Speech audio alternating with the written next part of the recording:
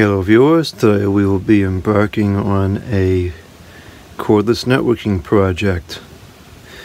This is the cordless network transmitter that I have. It's a TP-Lynx model number TLWR841N, and this is a 300 for whatever that's worth. And I use this outside, and it's really the only use case I have for the cordless networking. I have a main router upstairs, which is another TP-Link. It's a Archer 75 or something like that. And I don't use the wireless aspect of it, I just use the Ethernet. And then I have this transmitter down here. And the reason I put it in this window is because outside here, it's going to be hard to see it because it's so bright up, but outside, no, not over there, let's see here, come on, behind that garden, let's see if we can get this to blur a little better, there we go. Behind that that second garden there is where the outside patio is, and that table and everything, and that's where I typically use the computer outside. And so I have it in this window and it works out there. It's strong enough to be pretty reliable. I've never had it drop out over there, so that works fine. The problem is now I also want to use it down by the water, which is that way, and it's right behind those plants there, so you can't see it. But where that tree, right up there where that tree line clears, that's kind of where it is, and that's a much further distance. That's probably about 500 feet, whereas over there is maybe about 280 or so. And so there's two areas down there by the water where I want it to work. One of the areas it kind of works. The other area it doesn't work at all. So what I've done is I went around and I got some new antennas for this transmitter, and then I realized these antennas are not replaceable. So the antennas that I got are 12 dBi antennas, whereas these antennas are only 5 dBi. I have another transmitter that we can use that has interchangeable antennas, and that's what we're going to have to set up and use. My only concern with using that other router is that I don't know if the coverage is going to be as good as this one with the factory antennas, because I found that this one has exceptionally good coverage. I find that this one delivers much better coverage than the several times more expensive router that I have upstairs. The reason I don't use this as my primary router though is because the Ethernet is only 10100, and because of the way I use the network and all the file transfers and so forth that I do, I really would like it to be gigabit, and that's why I have that other router, and I just don't use the cordless aspect of it because I have no need for it. So I'm going to get that other router out, I'm going to put it down here, and I'm going to test the coverage compared to this one with the factory antennas. I kind of hope it's the same, because then I think that would give us a good chance of the new antennas really increasing the coverage. But if it's not as good as this one, I don't know if the additional coverage from the other antennas is really going to give what I want it to do. So I don't know. Anyways, I'm going to get that router set up, and then we're going to do a couple of tests. Before I get to that other router, I want to show the areas that we want to coverage from a better perspective. I'm upstairs now. Over there is where it works currently, and then down there, that's the road we do the range tests on. Down there is where I want it to work, and I'm thinking perhaps I'll have to put it in this window, because this is more of a line of sight situation. This is the window here. The only problem is there's no Ethernet in this room, so I'd have to run another cord if this is what we have to do to make it work. This is the other router I mentioned. This is another TP-Link model TLWA801ND, and I like this one because it has a lot of different functionalities to it. I think it has 5 different modes it can do, and so ultimately if this ends up being what I use, I have to get another one because I take this with me when I travel and I find it very useful. So anyways, but the key here with this one is that it has detachable antennas. So I can connect the high gain antennas to this one. Now, the other router that I mentioned, the TL Archer 7C or whatever it is in the main networking closet here. Also has detachable antennas. It's kind of dark in here. Okay, we're not going to get any more light out of it, but I have this stupid thing up here, but it never, oh, there we go. It didn't do a whole lot. Anyways, this has detachable antennas, but as I mentioned before, I've never found this to give really good coverage. So I'm going to set this other one up, and I got to wait for the computer to charge up, and then we're going to compare the coverage of this one with the factory antennas to the coverage of the one that I currently have in place. Okay, so I'm recording from the computer now, and it's going to be kind of weird because you can't see where I'm at in the yard, but I don't know how else to record this because there's no tables in these in the further areas, so it's not like I can put the computer down and record it with the camera and show you where I'm at. So I'll just have to tell you where I am. Right now I am downstairs about 2 feet away from the transmitter, and we're getting about -30 signal. And I don't understand why this is so noisy, because when I was upstairs before, I set up that other TP-Link router. The noise is only like 13, I think, or 12, and there's nothing transmitting down here. There's two cordless phone handsets, and that's it. I would think that it should be a very clean environment down here. But anyways, actually, let me pull this out of the window. Let's see, does it get any better if I take it out of the window? Let's see. Oh yeah, it did get a lot better. Okay, so it must be picking up some noise from being inside the window. I have tried it not in the window before. I've tried it right above the window where it's not concrete, it's wood, and the signal degrades significantly outside. So I think for all intents and purposes it does need to be in the window. Okay, so now I'm going to go outside and I'm going to test it in the first area, which is going to be the patio area down behind the gardens.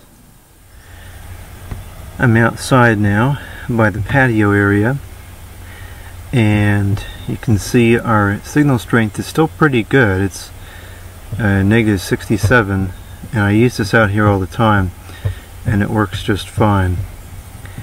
Now, I did turn on the transmission of the Archer router. This is the 2.4 transmission. You can see it's pretty low signal compared to the other one. And here's the 5.8 gigahertz band, which is so low it doesn't even register. And I'm not really interested in the 5.8 anyways, because it's not it doesn't have enough coverage to be useful to me. So what I don't understand is why there's so many networks out here. The houses aren't that close together around here. There's a whole bunch of these, which I don't understand that either. But anyways, so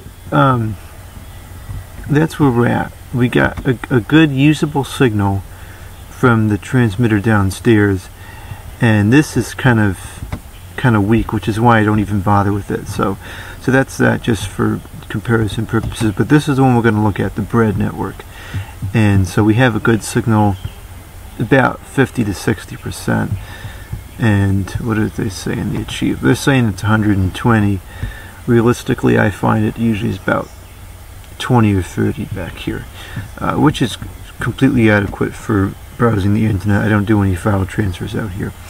Okay, so now I'm going to stop this recording again, and I'm going to move down to the water, and I will start recording as I progress down the way from the house. I just broke line of sight from the house. I'm going down that road where I usually do for the cordless phone range tests, and we're dropping signal pretty quickly. So I'm going to keep going here and let's see what transpires. I'm not on the road anymore. I'm walking down the edge of the water. I don't really care if it works on that road. I don't use the computer there. And it's coming back up a little bit, which is kind of strange. about halfway to where I want it to go, or to one of the locations I want it to work in anyways. And it's not really degrading that much anymore. It seems pretty steady. Now this is to some extent kind of line of sight, because now I'm going, I wish I had the camera now. Now I'm going kind of straight out. When I first started I was going crooked. I should have went straight the whole time. I'm almost to where I want it to work. And this is about 400 something feet from the transmitter at this point. This is noisy vehicles going by. Right now I'm at about 500 feet from the transmitter, and this is where I want it. This is one of two locations that I want it to work, and it's 40%. It's not the greatest, but it does work. I've used it out here before. It drops on occasion, so it's not the greatest. Now I'm going to move over to the second area, which is not line of sight, and I think it's going to drop out completely if it hasn't already. I don't even see it anymore. Where are we at here? Yeah, it's getting really low. It's only at 18. So now I'm standing where I want it to work, the second area, and actually it's better than I thought it would be. Let's see if it'll connect. Brad, here we go. Yeah, it looks like it's too weak for it to connect.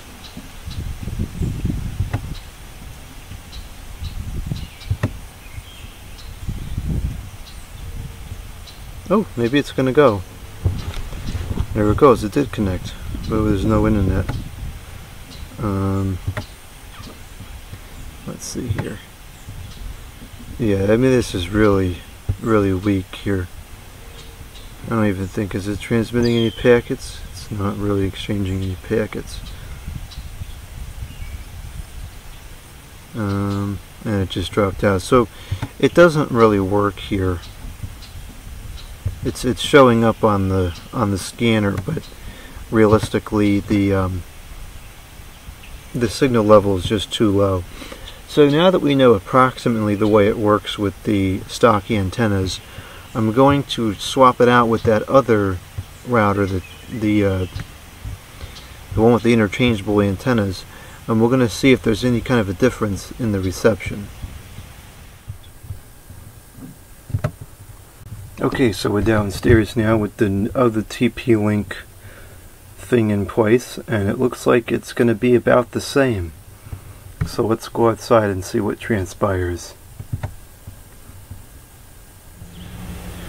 Back outside by the patio area, and let's see what we have here.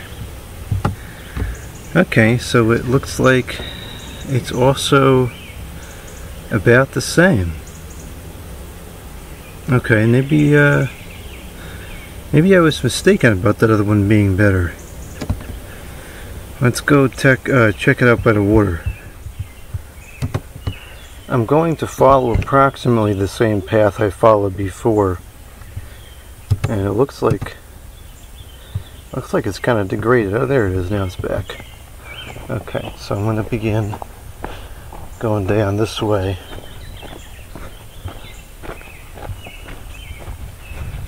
And I don't know, maybe it's going to be about the same.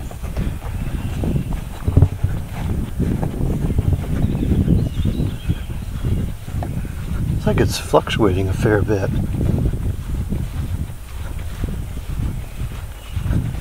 And I'm back into the line of sight area. So it should be coming back now. We got about 41%.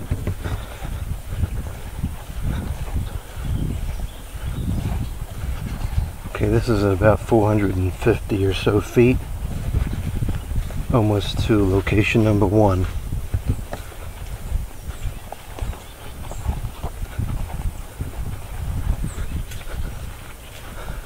Okay, I'm at location number 1, where the other transmitter worked. So let's see, we have, just increase the brightness, I can't see it anymore. Okay, we have, where did it go? Here it is. 33. I think that's a little less than the other one was. Let's see if we can connect to it.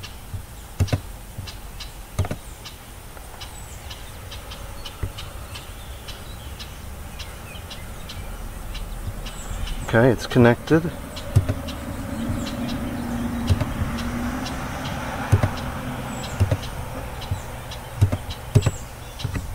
And it's good enough of a connection. 11 is more than adequate. So, it looks like the performance is going to end up being about the same. So I'm going to move back over to location number 2, which will break the line of sight. And location number 2 is in kind of a dead zone for the cordless phones anyways. So I suspect we're going to see similar behavior with this cordless networking. For whatever reason it's like that, I don't know. It appears to still be connected with 11. And I mean, it's definitely a weak signal, but it does seem like it's working.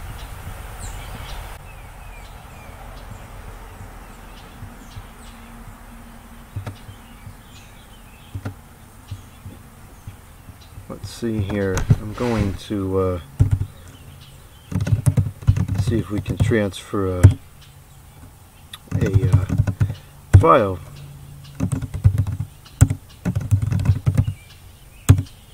And it just dropped out, so I'm not going to do that.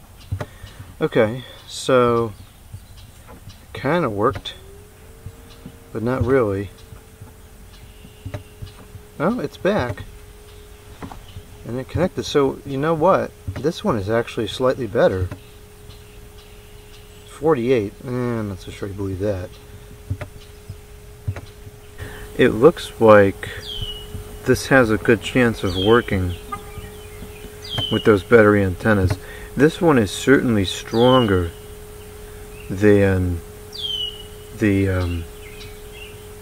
other one was, because the other one didn't work at all here. This one seems like it kind of wants to work, so that's very interesting. I was not expecting those results. So now I just have to wait for the mail to come with those new antennas, and I will connect those antennas up and see what we get.